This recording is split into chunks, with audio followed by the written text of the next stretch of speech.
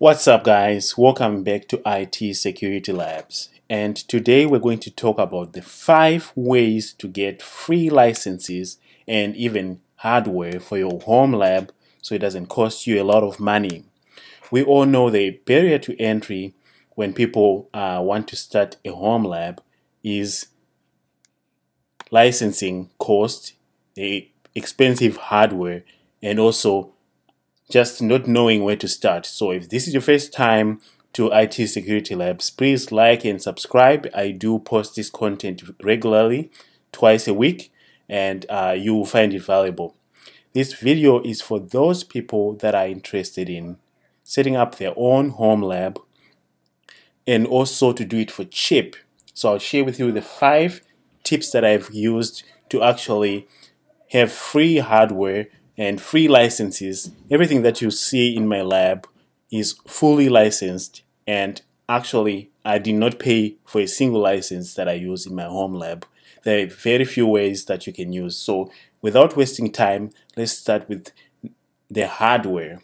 How do you get cheap or free hardware?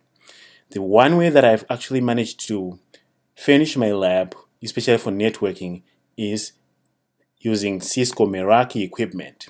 Meraki does have this offer right now that they're offering to say if you attend a webinar, as you can see here, you'll be able to receive a free device. This is only for those who qualify, and also for those you have to adhere by their terms and conditions. So I did get my Meraki MX device from them, and I'll just sign into my Meraki account right now just to show you guys what it looks like. So as you can see, guys, this is my Meraki dashboard. This is my organization. I can even drill down into it. And it will show you that it's a functional working environment. So if you want free hardware, especially for networking, try to attend the Meraki webinars. They have one for every device. So for APs, you attend a webinar for an AP. For an MX device, you attend a webinar for an MX device. Or if you want a switch, attend a webinar for a switch. You do have to be a working professional in the IT field, and if you're eligible, they'll contact you and send you the device. That's the one way you can get free hardware. Otherwise, other vendors like Mist Systems also offer free hardware. If you cannot qualify for the Meraki devices, I highly suggest pfSense. Just download pfSense as a firewall for your house or for your lab. This can be virtualized, or you can even install it in a virtual machine. So make sure that you actually look at pfSense. The second way that I have actually used to get free software is using Linux KVM. KVM is great for those who want to learn Linux and also to just virtualize things. Just go to their website and download KVM. You'll be able to virtualize almost everything, and the community is great, so you just look into it. If you are not interested in KVM, you can use Proxmox. Proxmox is very, very helpful. I have it in my lab. I can show you guys today, but it's in the same room that I'm recording this video. It was making a lot of noise, so I'll show you guys in the next video what the interface looks like. It's great. Just look into it. Otherwise, you can also go and download VMware. So that's for your hypervisor. Now let's move to operating systems. For operating systems, I believe in the Microsoft Evaluation Center. If you don't want to buy a license, you can get 180 days licenses of most Microsoft products. Just come to the Evaluation Center and download whatever you need. 180 days is plenty, and you can renew this 3 times. So you do 180 by 3. So this is plenty for anyone who wants to test and also have a. So that's for the Microsoft. Otherwise, I use open source. I may exclusively CentOS unless if I have to. So you can always use CentOS as your servers.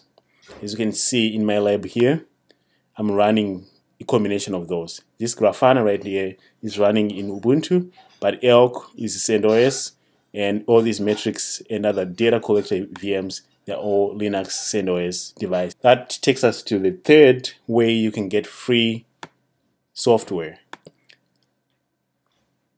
For monitoring, I like Grafana. As you can see here, Grafana is really great for monitoring your enterprise. So if you really like Grafana, just go ahead and search for Grafana on your Google browser.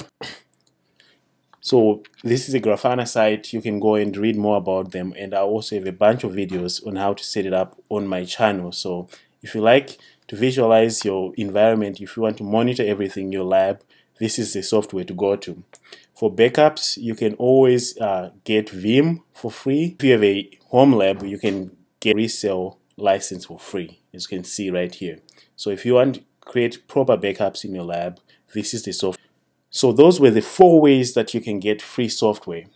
And I saved the best for last, is joining the VMware The Expert program. As you can see right here, I have an application for 2019.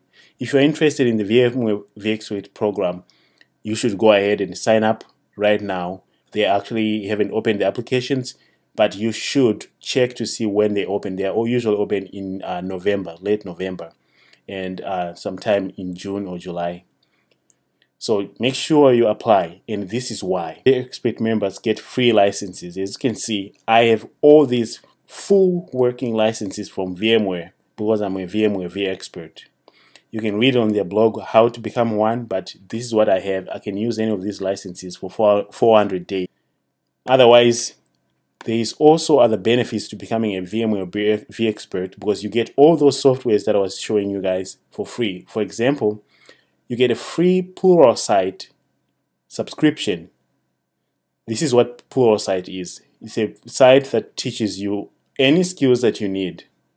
This is the homepage of Pluralsight. As you can see, guys, it's a wonderful site. By just becoming a VMware The Expert program, you get a place where you can learn your skills and lab those skills in your lab.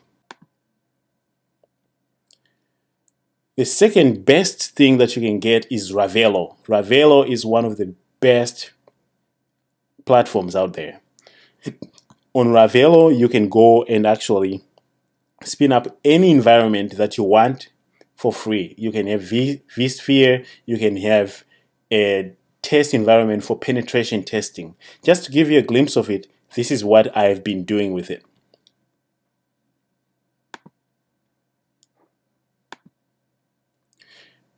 As you can see here, these are the applications that I've been spinning on Ravelo. I just recently got my CCNP, and I did spin a bunch of routers in Ravelo, as you can see right here. This was my CCNP lab on the cloud, not even at my house, and this comes free, as you can see right here, free vExpert account from VMware.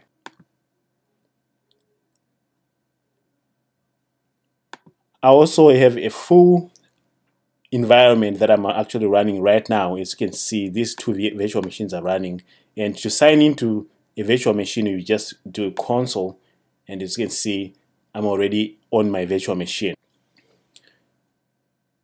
As you can see, I'm running a server 2012 R2 in the cloud.